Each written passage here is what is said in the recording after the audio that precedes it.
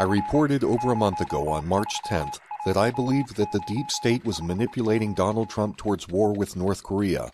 On March 14th, I reported that the elite SEAL Team 6 was linking up with Delta Force to join the massive war drills being held in the Korean Peninsula, and that these elite forces were training to remove North Korea's leader Kim Jong-un from power. I offered my assessment that it is not normal for the U.S. military to broadcast the training activities and covert missions of their elite squads. Therefore, the release of the information was most likely part of a psychological operation to spook North Korea's dictator Kim Jong-un. Kim is a young man who has not been in power for many years and is infamously paranoid about the threats to his security. He had several military leaders and his own uncle murdered with anti-aircraft guns because he was afraid that they might try to overthrow him.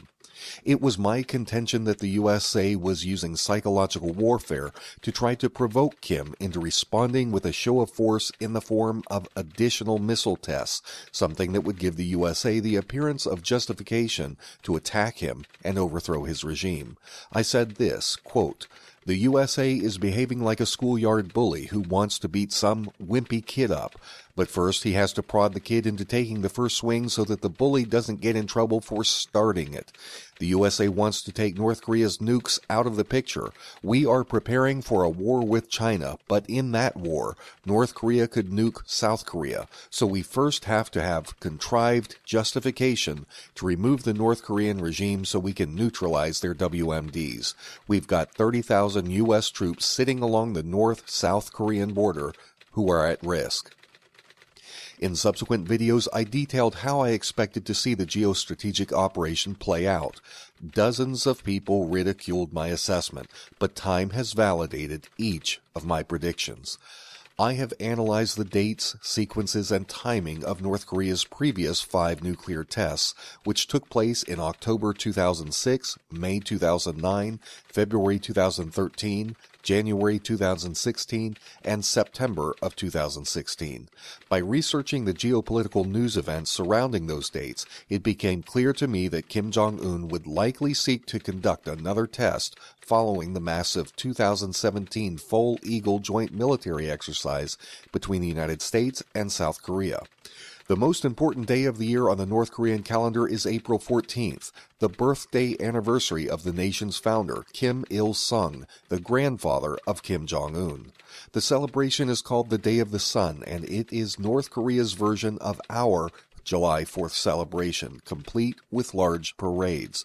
Traditionally, these parades are used to display North Korea's military troops and hardware. It is also a day when Kim Jong-un frequently conducts missile tests. This fact was known to the U.S. military intelligence community. It is my hypothesis that the U.S.'s psyop against Kim Jong-un, including President Trump's strike on Syria, was timed to occur just prior to the 2017 celebration so that North Korea would be sure to carry out a significant missile test or even its 6th nuclear test. As I said previously, the United States has skillfully manipulated Kim Jong-un into taking what will amount to a first swing, thereby giving the U.S. the justification it is seeking to attack.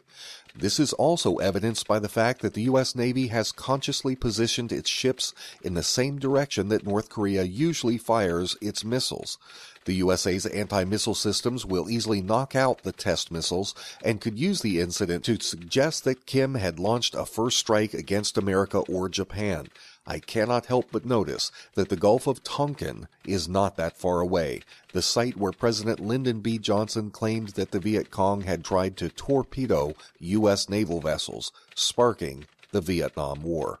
Multiple news outlets are repeating a story by a North Korea watchdog group named 38 North.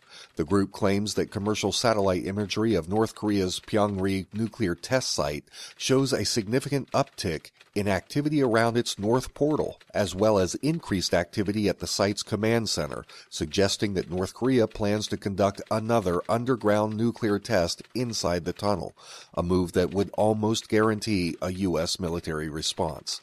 There is a small vehicle or trailer just outside the north portal entrance. Normally, water is flowing through this tunnel, but the satellite imagery taken this week seems to indicate that the water flow has stopped.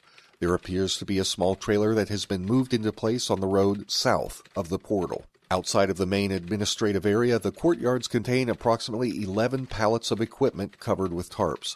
While there is activity in this area, there is no activity taking place at the portals in the south or west, or elsewhere at the facility. We have no way to confirm that North Korea is preparing to explode an underground nuke in the tunnel, but that is what many believe this site is being prepped for, including one official from the National Security Council who spoke to Voice of America. These developments are taking place as the Japanese Navy deploys its destroyers to link up with the U.S. Naval Strike Force led by the flagship USS Carl Vinson.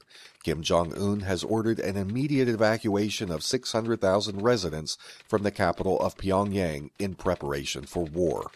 For ongoing coverage, subscribe to the End Times News Report, and please share these videos with your social networks. For the End Times News, I'm Jake Morphonios.